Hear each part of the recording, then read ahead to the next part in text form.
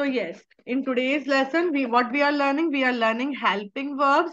Our first tense is present continuous tense. Present continuous tense, when we use this tense, where our work is in process. It means work is still going on. In this tense, we use the helping verb is, am, are, and verb plus ing we use. Now in this, we have three helping verbs. Is we use with singular verbs. Okay. If the subject is singular, we use is. And in verbs, singulars like he, pronoun, singular pronoun also like he, she, and it also, we use is. Am we use with only one, that is I.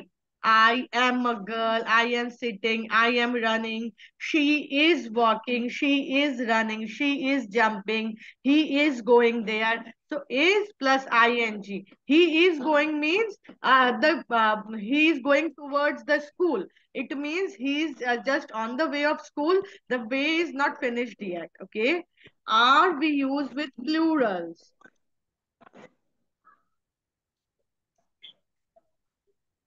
Are we use with plurals, and we, they, and you. Like you are going to the temple. Okay. You are doing my work. Like Nosheen is studying. Currently, what you are doing, you are studying. Currently, what I am doing, I am teaching. My work is not finished yet. Okay. So in these condition, I'm using helping verb is, am, are, and I'm using verb plus ing. Nosheen is a singular noun. That's why I'm using helping verb is.